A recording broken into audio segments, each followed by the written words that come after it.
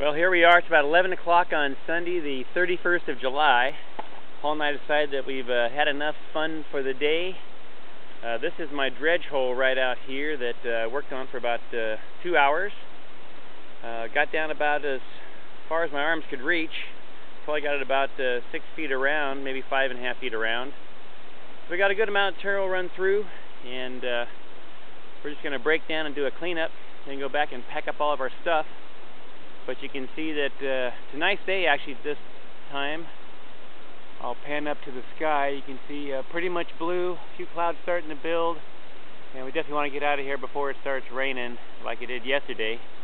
Man, we had a thunder shower that lasted about an hour, so we had to pull out of the creek because it was flowing high and muddy, and we just got totally wet. But had a great time. We're going to do a cleanup here and head on home.